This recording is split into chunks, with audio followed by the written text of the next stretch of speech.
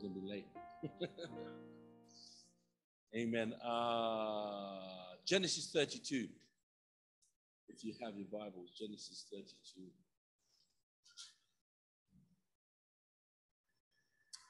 Amen. Just before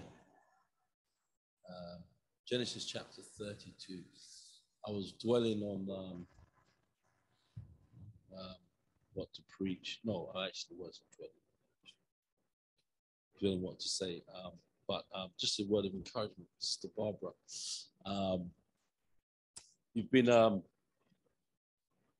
in your prayers. You've been praying and been asking, praying God your favor and your blessing and your favor upon my life. And just want to say that those prayers haven't gone unheard. God's heard those prayers that you've been asking for favor and blessing, and just let you know that God will say that blessing, that favor you've been asking. Amen. Praise God. Genesis 32. Martin Lloyd-Jones was a preacher, and he went to preach, get before the crowd to preach, or the ministers in those days when you had to preach. And as he was coming to preach, they ministered the sermon, and as he ministered the sermon, the committee members, as they looked at him, technically, they said he was a great preacher. Technically, he was good. He was sound. He got scripture. He used the scripture well. They went out and had deliberation, think, and they came back. And they kind of looked at him and they said, good preaching. But he's not living. And they dismissed him as a preacher. In Genesis, it says 22, chapter 32, verses 22, it says, night came and he got up with his 2 wives and 2 female servants and 11 sons and crossed Jabbok. After that, he crossed the stream and he sent them over with his possessions. So Jacob was left alone. A man wrestled until daybreak. The man saw he could not overpower him. He touched the socket of his hip and he wrenched the socket as he wrestled with him. Then the man said, let me go, for it's daybreak. But Jacob replied, I will not let you go until you bless me. The man asked him his name. So what's your name? And Jacob answered him. And then the man said, you will no longer be Jacob, but Israel, because you have struggled with God and with human overcome. God, I pray, God, that your grace upon this sermon, God, help the lives of your people, God, this day, God. Pour out your spirit, your blessing upon them, God. Father, he who has an ear, let him hear what the Spirit says to him this night. In Jesus' name, amen. Amen. You start to think of, I'm not going to preach very long. Okay, I say that and then I go on for about an hour. But I'm not going to preach very long. But Martin Lloyd was asked, what does a man look like when he's truly met God? And he says these words, he says he walks with a limp. When you start to think about this, Jacob was wounded by God, dislocated his hip. He was broken. His name, Jacob, was translated to Israel, which actually, when you think about the nation of Israel, it means they who wrestle with God. That's what Israel actually means. Imagine that it's called a nation, you know. It's called wrestle with God. You know, and you wonder why people always fight Israel down, because they always wrestle, you know.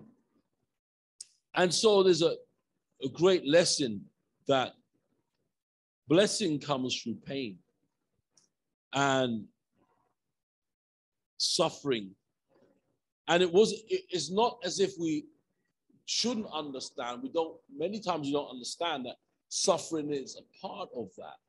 And if not so, the Bible speaks how many times have you read the pages where Jesus had suffered? Jesus was in tears. Jesus' heart went out. Jesus had compassion, great drops of blood. I mean, you cannot not read the scripture where Jesus didn't have compassion on the man with a withered hand, and there's a suffering there. So we understand that. And so there's a transformation when that takes place. The grit, the sweat, all what the Creator's done. Jacob's encountered God. And it's almost like Jacob encounters God on there's one thing to pray and we encounter, we're praying, we're believing God spiritually, trying to touch heaven and that. We preach that, touch heaven. We want to touch heaven, want to touch God, and that, rightly so. But, I think maybe that's probably more rhetorics than anything else, because we always say touching heaven. And, many churches I go to, how many want to touch heaven? Touch heaven. But, when you start to read the scripture and you kind of examine the way God moves, there is no really touch in heaven. Because if God really meets with you, it's going to be a grind on earth. It's going to be through grit. It's going to be through sweat. It's going to be through tears. And most of it's going to be physical. There's going to be a physical entanglement with God. And the encounter, many times, for those who say they want to meet with God, the experience will always be painful. That's where everybody goes, I'm out. See you later, I don't need to part of this church no more. It's not something we like to hear. Because we're always preaching encouraging messages. And but the truth is Jesus died. That's not really encouraging. But it's encouraging for those for salvation. But the truth is, if you're going to meet with him, it's going to be gritty. If you're going to meet with him, you're going to toil a bit. There's going to be some pain. There's going to be frustrations. There's going to be all these things mixed up, because if we're going to receive anything from him, it's not going to fall like manna from heaven. Yeah, that was in the Old Testament. Manna fell from heaven. That was to get them to a point. But now they're at that point. We have the Savior. Jesus has died. Jesus has done the sacrifice. Now we know that. But the rest of everything else we're going to have from Christ is going to come with some struggles. And, when we start to think of struggles, we kind of think to ourselves, we need to have, some form of education is going to come with education, good standing, good moral. Not all the time it comes like that. No, God doesn't always try to get us to this place to be an educated person, to be a smart person. We all think that's what God's looking for. There are some that are like that, and they have a benefit in the kingdom. But it's not always going to be like that. It's going to be, God looks upon people that will wrestle and struggle and try to find him and pursue with him and try to find who God is. That should help you. Because many times it's what God wants to do in your life. Not just for you to find this right place, but where you are struggling and where you wrestle with him and where you toil with him. Maybe nobody understands, but that's sometimes what God wants to do. Wrestle with him. You see, for you and I, Western culture as a church, we always seem to celebrate the wealth and the power, the strength, the confidence, the prestige, the victory. And that's what we do. And then all of a sudden we despise failure, disappointments. We despise those whose discouragement, depressed. And you know what? But that's really that's really normal life. We always kind of think Christianity is, every day is a victory. We always got a song to sing. Most days there's no song. You know, we say, I'm trading my sorrow. Most times, like well, I got nothing but my sorrow. That's all I have. It's like, trade for what? It's like song sounds good when we're all singing it. It's like, trade, you took my sorrow. You know, it's like, take my shoes and walk in it. You know, because but this is part of Western culture. And so it seeps into the church that, you know, this is what it is. You know, in the New Testament, he who got saved knew it was imminent death. You get saved, it's like, I'm born again. Well, you ain't going to last long. I mean, imagine that. Paul said to the church or to those about getting married, he says, you know what? It's better that you don't marry because the joy of marriage will be taken away very soon. Well, that's a hard thing. You want to marry someone, he says, don't get married. You get married, and before you know it, they're going to capture you, find out you're a Christian, and you're going to be tortured. And that's why he warned the church and says, listen, if you get married, you know what? What's going to happen? You're going to get married, and then you're going to get caught up with the things of marriage, and you're going to forget the gospel. Right? That's why Paul said that. And so, but it was kind of like Paul was laying down some truths to the church to say, you know what? It's not all happy days. And so we forget. So here's this, you know, Jacob is confronting, or he has to confront his failures and his weakness and his sin. Because he's going to wrestle with God, and this is going to be exhausting. And, you know, sometimes we're going to wrestle with God. We're going to pray, and we're going to seek God. We're going to pray, and we're going to do all this things. And so sometimes that's very exhausting. You know, it's like, you know, I'm fasting. How long for? It's like 2 hours. But really, you know, it's like, how long? It's like, you know, nobody likes a long fast. I you know, every time they said every year is a fellowship fast, I'm like, I didn't get the email. I didn't get the email. Pastor, did you get, is our church fasting this year? No, I didn't get the email. It's like, do you like fasting? Absolutely not. I commend those people that say, you know, they come to church, Pastor, every month I do 1 day fast. Like, really? Praise God. It's like, don't ask me to fast because I hate it. It's like, you know, I'm not that spiritual in that type of way. It's like you're super spiritual. You're good. You know what I mean? In fact, take the mic. I can't deal with that. 4 days, 5 day fasting. You're Jesus. But the truth is, that's where the wrestle is. That's where we're going to struggle. We're going to have to meet our failures, our hurts. And most of the times, the struggle is exhausting. And it can leave you crippled spiritually. You're crippled, you're hurt, you're in agony because the struggle many times to see God help you. You're wrestling for blessing. You're wrestling for God to move. You're wrestling for God to open doors. You're wrestling. And it's not like the wrestle is just like 1 day. The wrestle many times mental is many days, is many months. You're watching things taking place in your house. And sometimes even in a wrestle, the wrestle seems to get harder and harder.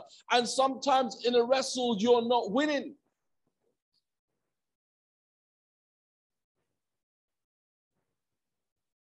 You see, we always believe, and it's always preached that things are meant to get easy. You see, sometimes to have it easy is that we can make it easy by eliminating some struggles. Some things we say, you know, God's not going to answer the prayer for that, so let's not wrestle with that anymore. And let's not wrestle with that anymore. And let's not wrestle with that anymore. And then what you'll find is that you've got this easy Christian life because there's no more wrestling.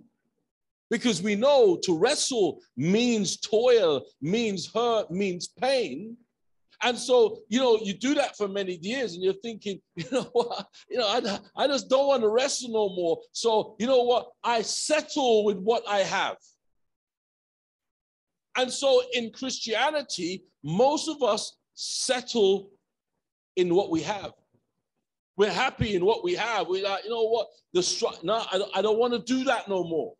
And then we start to look at our lives and you know what? I've been doing it for 10 years, 15 years. It's too much. But who told you it's meant to stop? What, did you think the blessing of God just stops after 10 years? I mean, who told you struggling is meant to end? I mean, it ended quick for Jesus, didn't it? It was 33 years.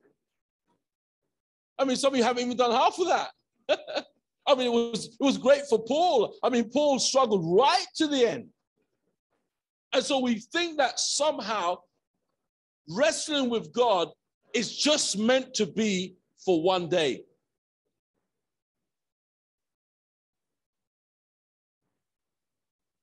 You know, we'll all go through our trials and tribulations. We'll all go through our strives, each and every one of us.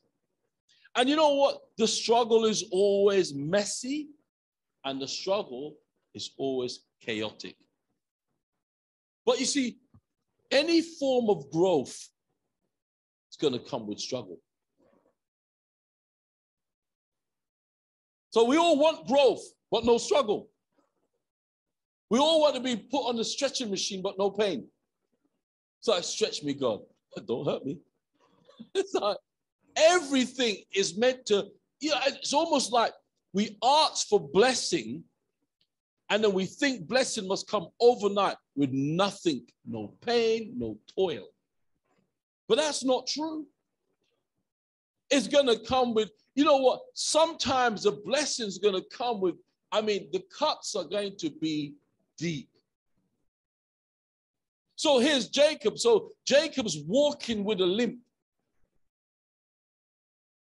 And so it's like, here he is, he's walking with his limp, but everybody knows why he's limping.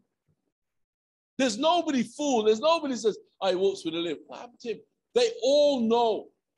They all know. This is, oh, because he met with God. And they all know the river, Jabbok. They all know the area. And so it was named the same name he wrestled with God there. So it's like, you know, we turn around, we say, you know, you got to Tottenham and you say, just by the football stadium, turn left. Imagine now saying, just go past Wrestle with God.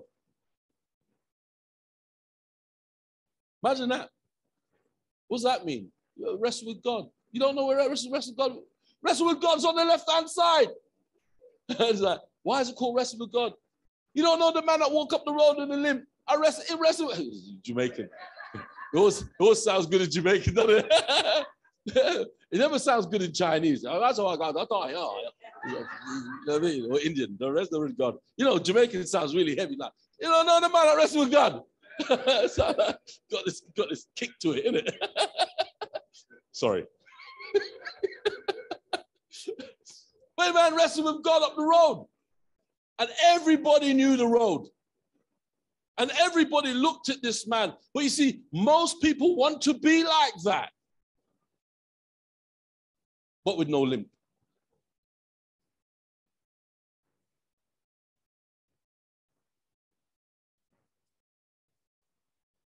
The Bible tells us he wrestled that night. And the truth is, many times our wrestle is going to be in a dark place.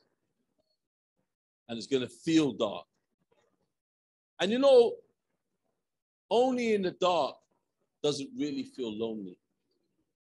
Only in the dark, when you're wrestling with God and you're trying to find the blessings of God for your life, it's always a dark and lonely place. It's never a place where everybody's there. And you know what? There's nobody rejoicing with you, nobody spurring you on in the fight. Go on, fight, fight. You don't get no crowd. There's no applause. There's nobody. It's just pitch black.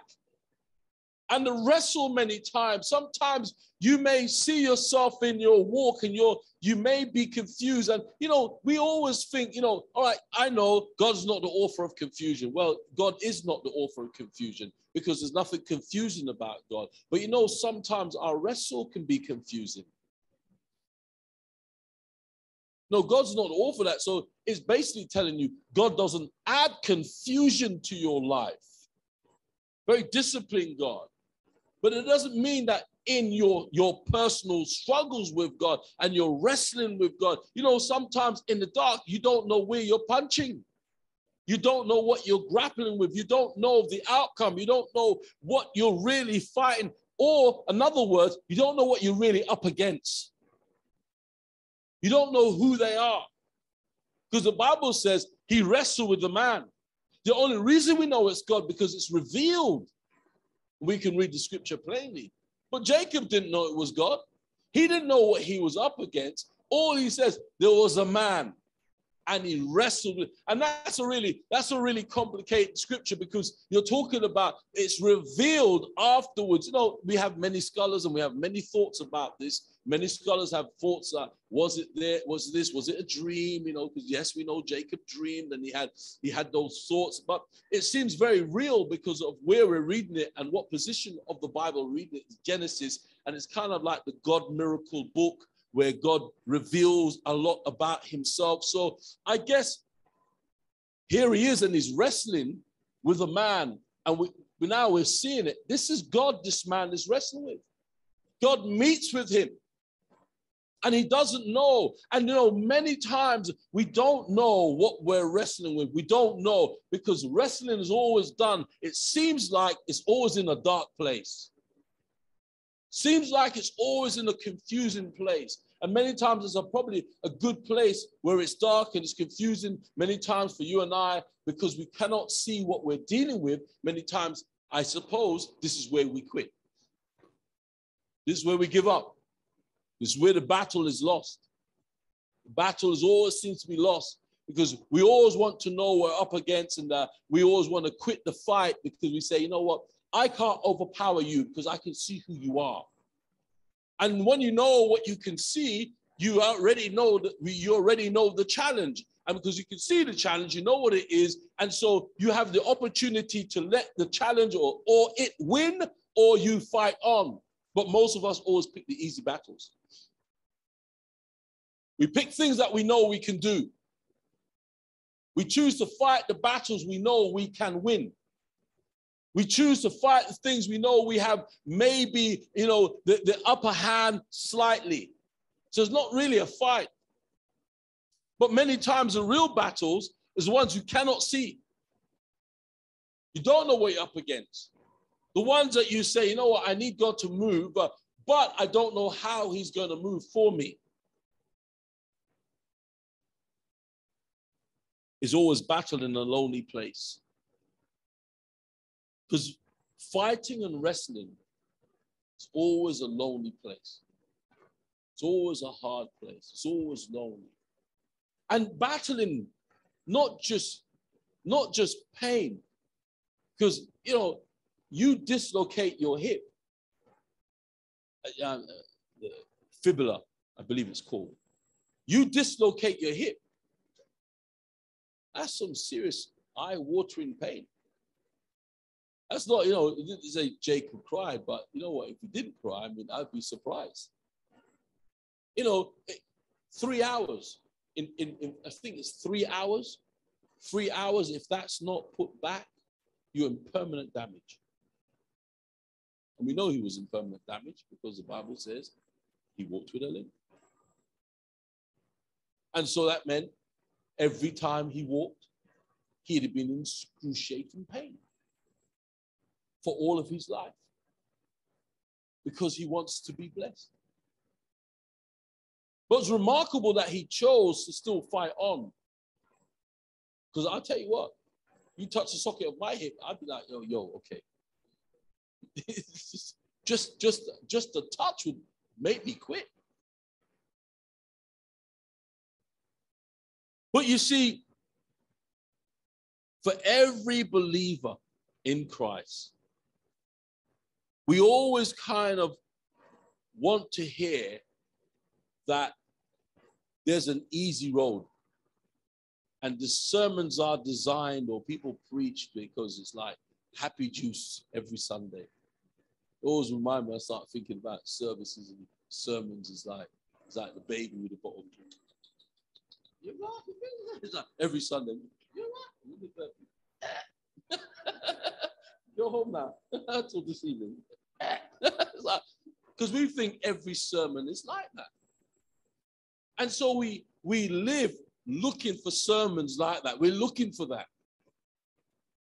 But if you really knew that, really, real Christianity is a real fight.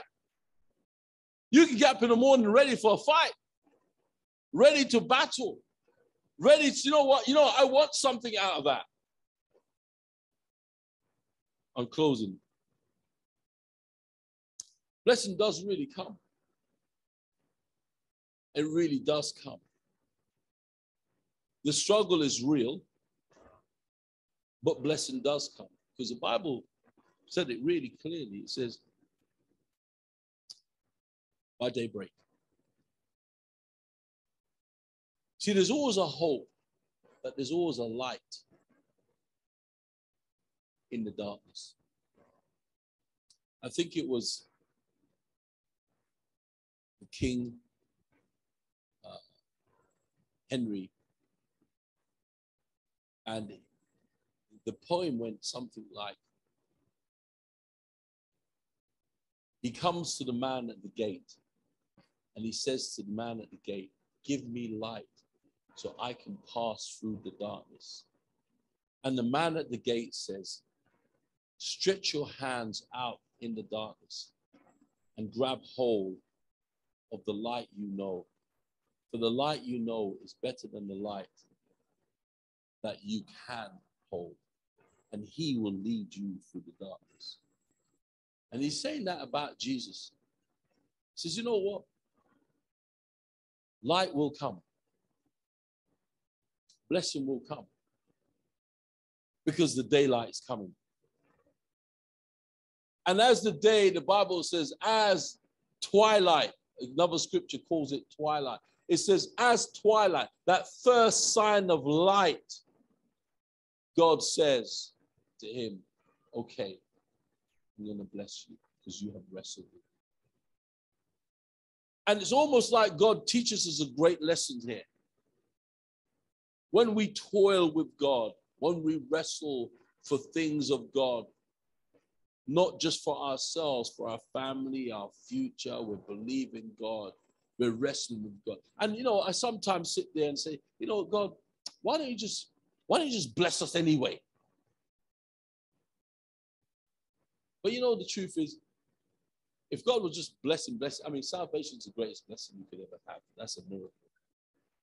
But all the other stuff, God, why don't you just bless us? See, many times you watch people through life just want blessing, and they never seem to appreciate anything God does. So he's like, don't you appreciate that?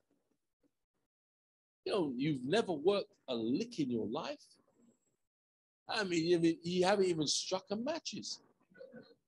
That's too hard for some people. And all of a sudden, you're blessed. I remember this young girl. She came to me and she says, Pastor, I'm going to give up my house. Give up for what? It's like, well, and so we went to her house. And it's like, why does your house look so bad? No, I'm sorry, I was just being honest. I was like, do you know what a mop is? Do you know what a rag is? Do you know what soap liquid is? Fairy? Do you know what bleach is? Do you know any cleaning material? And she says, no, I'm gonna give it up. I'm like, they blessed you with that. You didn't even work for it. They blessed you. They've given you a blessing. They bless you. Like, well, I don't want to decorate it. So why do you want to decorate it? Because it's not mine. But so you're just going to live in this? Because it's not yours? Don't you want to get up in the morning and look at a nice color on the wall? Yeah, but it's not mine. And the landlord will be blessed if I paint it. He's been there for 6 years. Who cares? Don't you just want to fix up the yard because you live there? Then you start to realize, doesn't matter what you bless people with, they still don't appreciate it. And then you have to say, that's why probably God himself won't give people blessings. Because if you throw blessings, you'll just be living like with no bleach, no soap, no nothing. You just won't recognize what God's doing. You won't appreciate any blessing that God's done. It won't bring you to your knees in a place of humbleness. Well, you know what, God, I don't deserve that. Man, who am I that you would give me that? Who am I that you would even think of blessing me? And so a lot of the stuff we do that comes through sweat, toil, and wrestling. But I want to encourage you that daybreak is coming for those of you who've been struggling. And those of you who've just been looking for an easy way, or, you know what, I know a man touched me here, did this. You know, sometimes it just comes by going on your knees. Lloyd, I was asking one of the pastors, says, why would they call him the Prince of Preachers when they say Charles Spurgeon is the Prince of Preachers? They said, well, Charles Spurgeon was back in those days, but as a new preacher, Lloyd said, you know what, I listened to all these other preachers, and what all these other preachers were doing, they were preaching with energy, and they were like, come on, hallelujah. And they were really got that they were working the crowd. And so Lloyd said, you know, I didn't want to work the crowd. I didn't want to use any skill that I had. So I went very monotone and I just preached. And so when you listen to him, he would be like an old English professor. And I want to tell you that the gospel, and he's very monotone. And he said, the reason I was like that, because I met with God and I wanted somehow God to move through this and touch lives. And he did exactly that in his life. So every time somebody listened to him, they said, I had met with God. There's something different about his preaching. And everybody knew, when you look at the literature he wrote, you start to think, you know what, that's a bit, the revelations are very, very, very, his revelations are very scary. But then you realize, even to get that type of revelation, he must have met with God. I listen to some preachers and they don't have teams of editors and writers. This is them. I know one pastor, tragedy has come upon him. But when you listen to him, you get that revelation. Pastor Warner was here not very long ago. Pastor Warner's in a wheelchair. And then you listen to him preach for 1 hour and 20 minutes. But then you think to yourself, it's only been about 30 minutes. When he says every head bow and every eye closed, you think, I don't know. But good sermons seem so short. So people say, you know what, I want to preach like Pastor Warner. And we say, get a wheelchair. You want to have a ministry like that? You're going to have to take the pain with it too. You can't just have what they have with no pain. And this is what people want. They want what other people have, but no pain. They want everybody's blessing, but no pain. They want everybody's touch, but no wrestle. Nobody wants to walk with a limp. But if you want to meet with God on any serious level, you're going to have to be limping. And people will see and notice your limp. They will notice the difference in the way you walk. So my question tonight would be simply this, just before we bow our heads. How's your limp? How's your limp? Does anybody see it? Because you want a deeper revelation of God, to meet with him in a completely different way. you will never walk the same. You will never walk the same. You can walk out of here and say, well, I don't want that. Well, that's fine. That's fine. But anything you want from me, it'll cost you a little. Let's have every head bowed without closing. Amen.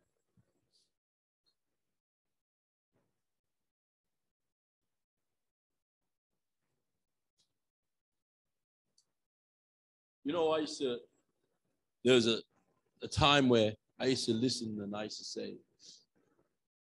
where Paul says, I want to know you and the power of your resurrection. And I used to listen to that. I hear that. I want to know you and the power of your resurrection. And I guess it was a great scripture for me to listen to. But now, just through the circumstances of life, or just life itself, or just being a preacher, watching people's lives, now I say, God, I actually do want to know you and the power of your resurrection. Because I actually do want to know you.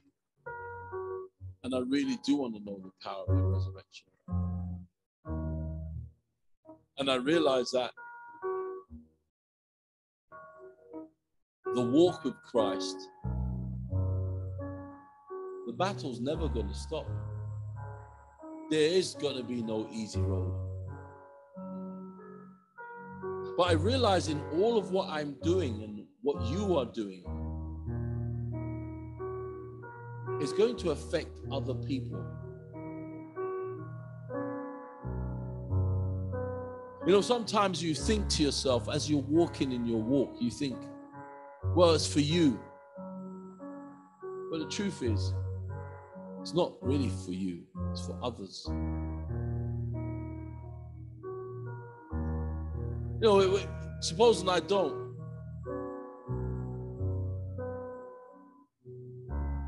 I read a piece of literature and it was saying,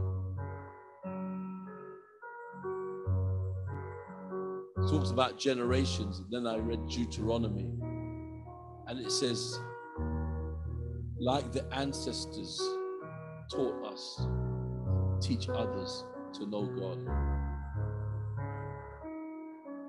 And where we failed as a nation and failed as a people would be probably this. We teach them nothing, so they have nothing. So yeah, I do walk with a limp. Yeah, I do have a limp. But it's not for me. My limp is for Ryan and Natalie and Selena. My limp is for my church. Yeah, I walk with a limp. Yeah, I do struggle.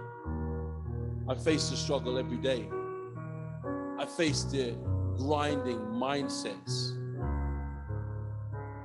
the howling of the wolves. Yeah, I do. But you know, I know it's not for me. It's for others. So others may know Christ and the power of his resurrection. It's so easy for me to quit the race.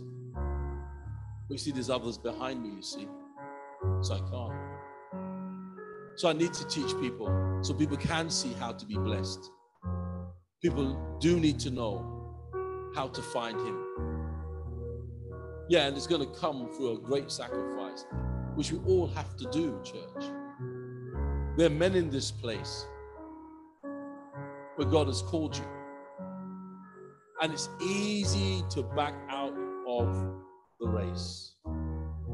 It's easy to count yourself out and to say, woe is me. But you ever want to do anything great for God, you're going to have to face those. And when you speak, they're going to have to say, summarize. Is he limping yet? Is he limping yet? Because people know through the limp. So I want to bring, maybe you're here this evening, I don't know the condition of your heart, and I don't know where you're at. But you'd say, preacher, I'm not right with God.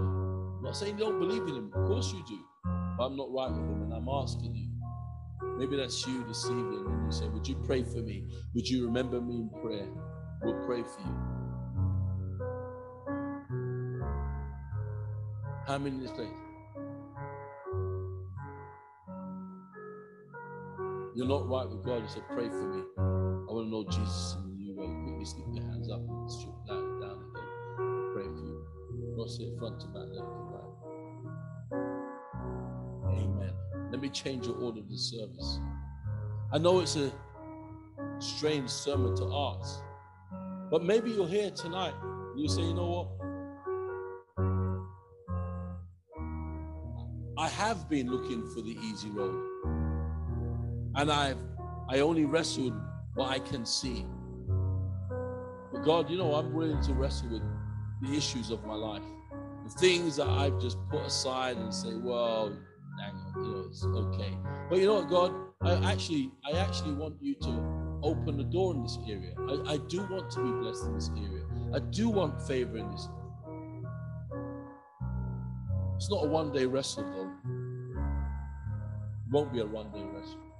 And God will get down on earth with you and in the grit on this planet.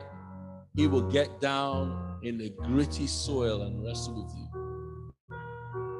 But the daylight is coming. So I guess what I'm asking you this evening is, would you wrestle with, would you come before God and say, God, you know what? I want to believe you for this blessing in my life. I'm actually going to bring this back to your table again. It'll be a long wrestle, but daylight is coming. If we continue to wrestle. So I want to open this altar for you this evening.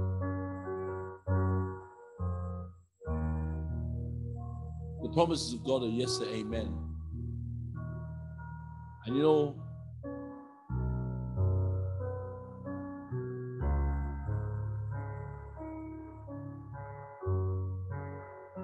it's going to be hard. Nothing's easy. Most of us can go out in the street and pick the things we want. But when it's from God, it's completely different because it fits and it's right. So I want to open this altar for you. There are people who know what I'm speaking about, and you exactly know